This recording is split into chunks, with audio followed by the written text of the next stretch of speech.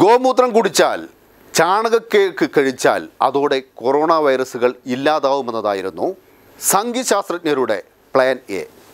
ഇന്നലെ 5 മണിക്ക് കൂട്ടത്തോടെ കൈയടിക്കുകയോ പാത്രങ്ങളിൽ കൊട്ടി ശബ്ദമുണ്ടാക്കുകയോ ചെയ്താൽ അതോടെ കൊറോണ വൈറസുകൾ നശിക്കുമെന്നതാണ് സംഖ്യശാസ്ത്രജ്ഞരുടെ പ്ലാൻ ബി.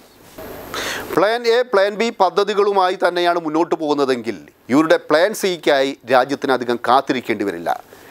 രാജ്യം കാണാൻ പോകുന്നത് വൻ ദുരന്തത്തെയായിരിക്കും.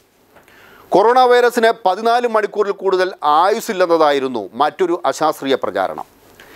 ഈ പ്രചാരണത്തിന് നേതൃത്വം നൽകിയതാവട്ടെ പേരെടുത്ത സെലിബ്രിറ്റികളായിരുന്നു.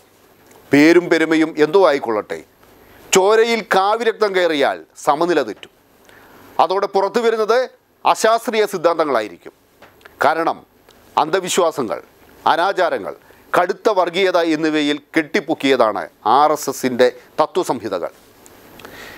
രാവിലെ 7 മണി മുതൽ 9 മണി വരെ സ്വയം പ്രഖ്യാപിത കർഫ്യൂ നടത്തണമെന്നും വൈകിട്ട് ആരോഗ്യ പ്രവർത്തകരെ അഭിനന്ദിച്ചുകൊണ്ട് കൈകൊട്ടിയോ പാത്രങ്ങളിൽ തട്ടിയോ ശബ്ദമുണ്ടാക്കുകയോ ചെയ്യണമെന്നതുമായിരുന്നു പ്രധാനമന്ത്രിയുടെ ആഹ്വാനം.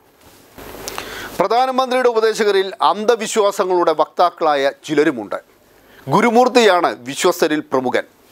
കുറച്ചു കാലം മുമ്പ് ശബരിമല യുവതീ പ്രവേശന കേസ് സുപ്രീം കോടതി പരിഗണിച്ച സമയം അന്നത്തെ ചീഫ് ജസ്റ്റിസ് ദീപക് മിശ്ര ശബരിമലയിൽ യുവതികളെ പ്രവേശിപ്പിക്കാത്തത് വിവേചനമല്ലേ എന്നൊരു നിരീക്ഷണം നടത്തിയിരുന്നു. ഒന്നാം പ്രളയകാലത്ത് മോദിയുടെ വിശ്വസനായ ഗുരുമൂർത്തിക്കൊരു വെളിപാടുണ്ടായി.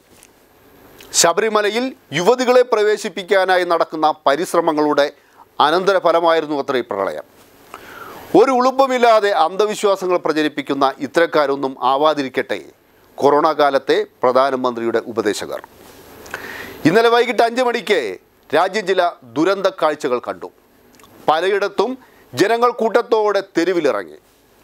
അവർ കൈകൊട്ടിയും പാത്രങ്ങളിൽ തട്ടി ശബ്ദമുണ്ടാക്കിയും മോദിക്ക് ജയ് വിളിച്ചും ആരോഗ്യ പ്രവർത്തകർക്കുള്ള അഭിനന്ദനം ഒരു ആഘോഷമാക്കി മാറ്റി. കൊറോണ വൈറസ് വ്യാപനം തടയാൻ ജനങ്ങൾ കൂട്ടം കൂടി നിൽക്കരുതെന്നതാണ് പ്രാഥമിക പാഠം. ഇതുപോലും ലംഘിക്കപ്പെട്ടു. പ്രധാനമന്ത്രി അടിയന്തരമായി രാജ്യത്തെ വീണ്ടും അഭിസംബോധന ചെയ്യണം.